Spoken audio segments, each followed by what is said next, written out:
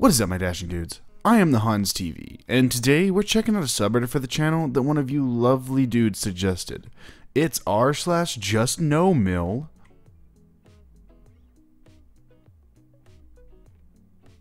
Our first post for the day comes from Amazing Apple 56. Guess who haven't left yet? This witch. So today is Seolol, the Korean New Year, and currently my father-in-law's at my house. This story gets messy AF, and DH shined the spine of the year yesterday to make this happen. After Mama Shirley's tirade earlier this week, DH has been kinda quiet. We had our first therapy session Thursday, yay, and it went amazing for him. He's super excited to go back. I'm happy for him. On the way home from the session, DH blurts out when we are halfway there, I think my mom, is she just a racist? Okay. Someone here had messaged me the same thought and it got to me. I started to think, sister-in-law married a white man and she adores those kids no matter the age. She loves my kids when they are babies, but she kinda wears off. DH pointed out how racially ambiguous our kids look when they are babies. He called our youngest Brad for like the first year of his life because he was so bright, but as they age they naturally get darker. He also spoke out about how she didn't want any of her grandkids to have traditional Korean names, and how he barely saw father-in-law's parents when they were growing up, even though they lived in the same town. He said she practically made them grow up without their Korean heritage, and he had to sneak to learn the language. He brought this up without me prompting him to. I think he was searching for a plausible reason for her behavior towards our oldest LO, and her behavior towards me throughout the years. We won't even talk about the wedding. That's a horse for a different time. Anyway, on Friday he comes home with father-in-law. Y'all, he took a half day at work, went to pick up his father, only to come back. MS wasn't there, which is shocking since she can't be bothered to leave her house for us. But I digress. Anyway, he told me he wanted to celebrate Seolol with us this weekend, which I only know a little bit about, by basically just having some traditional dishes. Well, he took just yes father-in-law to the local Asian market and they bought back everything we could need, and he and his father are cooking lunch/dinner today. I cannot tell you how excited oldest LO is right now. But this wouldn't be on this board, and this MS didn't lose her crap. I guess she can kinda sense she is losing some control over DH. Previously she's always had him under her thumb, and he jumped whenever she mentioned for him to. Yesterday evening, I guess when she got home from her little grandma gossip session, she discovered just father-in-law wasn't home and decided to call DH. He answers promptly. He usually doesn't, so this is where I could tell his spine was starting to harden. I only hear this side of the conversation here. Yes? Probably some BS about where the father-in-law is. Oh, he's over here with us for the weekend. She's yelling incoherently. Are you going to calm down and talk? She screeches like a banshee. He speaks in Korean, and she starts screeching even louder, and he continues speaking in Korean despite her. Can she scream any louder? More on this at 11. Sorry you feel that way. Click. Not 2 minutes later, DH's sister texts him. Apparently Mama Shirley is thinking about pressing kidnapping charges. I don't know how that would work since just father-in-law is a grown independent adult who is legally not in her care for anything, but go off. Sister also says that MS also plans on making another appearance at my house today, so we'll see. I'm not sure how things work over in Korea, which I'm assuming is where y'all are, but can't you just like ban her from your house? I know you can do that over where I live.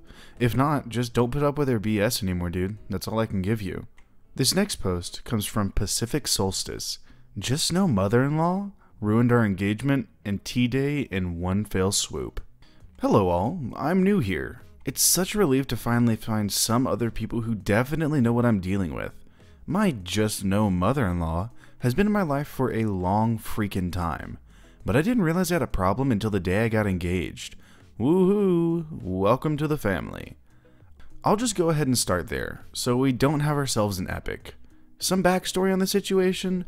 My boyfriend at the time and I had been together for the better part of a decade and had recently moved to a new state far away from our hometown.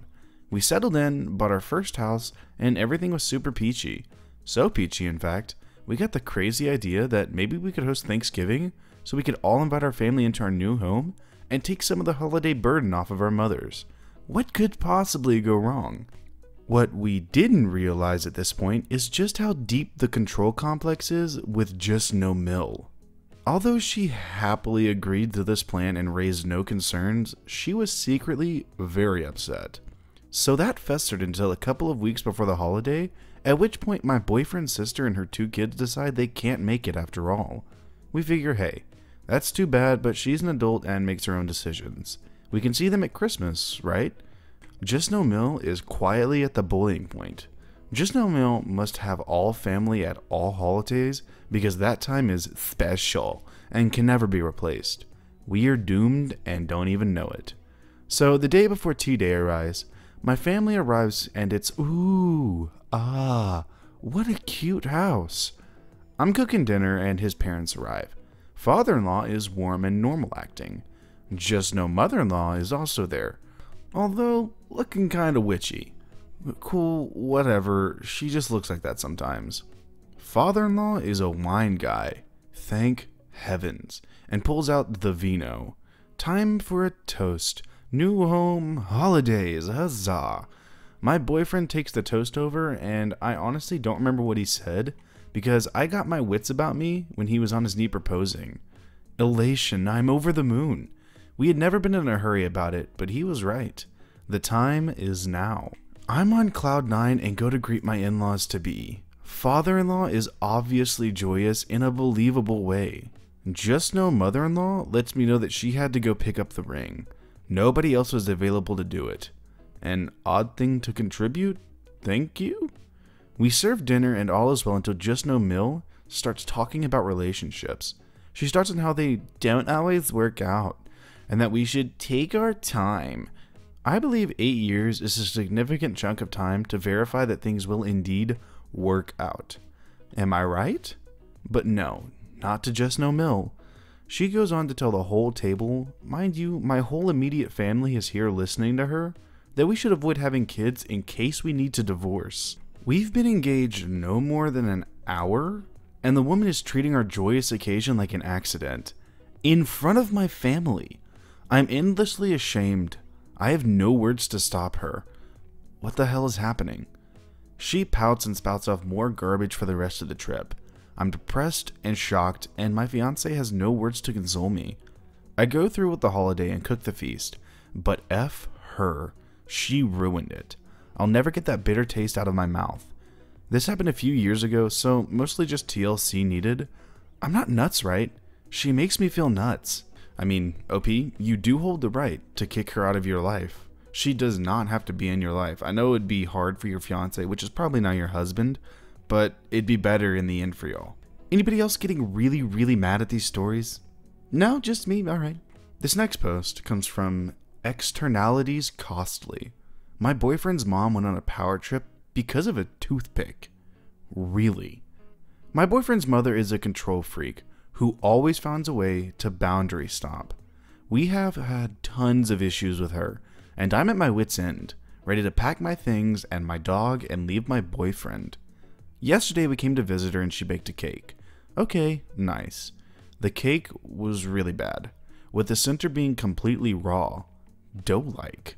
I didn't say anything even when she went on a defensive tirade about how it isn't perfect, but she likes cake batter, and eating something like that causes no issues. Since I spent a week at the hospital because of salmonella, I highly disagree. My boyfriend told her that she could check if the cake is ready or not by using a toothpick and checking the middle of the cake, and she immediately got more defensive. Telling him that she doesn't want to open the oven repeatedly, as all bakers say that's bad. As if my boyfriend told her to check it tons of times. He just said the trick. She went to the kitchen with a toothpick and inserted it at the middle of the cake.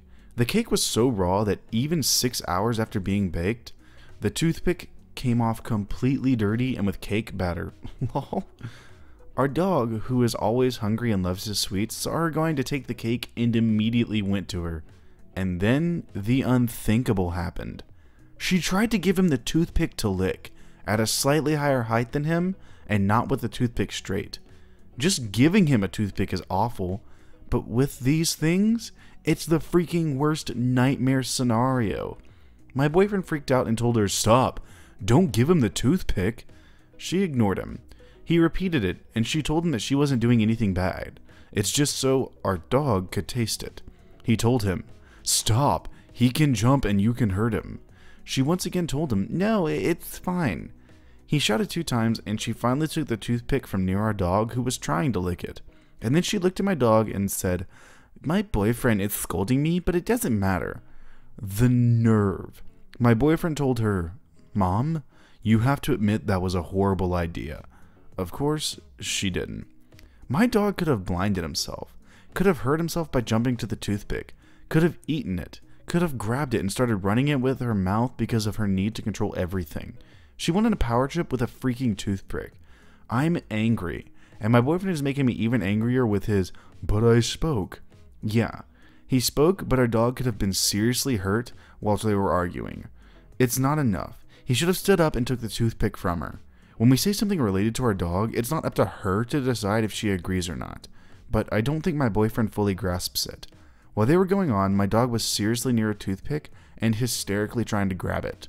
He could have been hurt because my boyfriend thinks verbal warnings are enough, even when his mother blatantly disrespects and ignores him, and because his mother is a control freak who has to find a way to show her dominance over us. Things similar to this happen every time we visit. I told my boyfriend I won't have any children with him as she's unable to respect us, and I won't, nor will my children adhere to that. I don't want my children to see someone disrespecting me or him, and us being completely apathetic to that. Nor will I stand to the opinions of his mom towards his children. He's super angry because of that, telling me one thing is his mom, one thing it's him, and that's with him, and I'm having children. But I don't see it like that, and I'm fed up. Our final post for the day comes from Wintergreen1234. Today, I messed up. My mother-in-law, as with many mother-in-laws on here, is a horrible human. She's a narcissist and has manipulated my husband since birth. We have a long history of identity theft with her, and I've been no contact for several years now. My husband still sees her about once a month when she's back at the ER dying again. Lately, his stepfather has been talking about him joining the family business. I am very against this, as I know it's just another tool to hold control over him. We got into an argument today, and during this, his mom called to tell him she was dying again, and he rushed to the ER. I responded, "I can't wait until the day she does this and she really does drop dead. That will be the best day of my life." The minute I said it and saw the look on his face, I knew I messed up. As much as I hate her and as much horrible stuff that she's done to him, that's still his mother and he loves her. He hasn't talked to me since, and I'm sure it'll be a bit before he's ready. I feel like an ass, but it's not a lie and I won't be crying at her funeral. That was brutal, and I know that he's going to be mad, and I agree that he should be, but at the same time he should see how they're manipulating him, and he should be even more angry with that. But with that being said, I'm going to end our first episode of r/JustNoMIL here. I hope you liked the stories, and if you did, I'll link them down in the description as always. And if you liked the video, subscribe, share, drop a comment, and a like below with what you'd like to see me read next. A humongous thank you to everyone who has subscribed in the past few months. I cannot thank y'all enough for what y'all do for the channel and the love that y'all show. But with that being said, I will see you in the next video.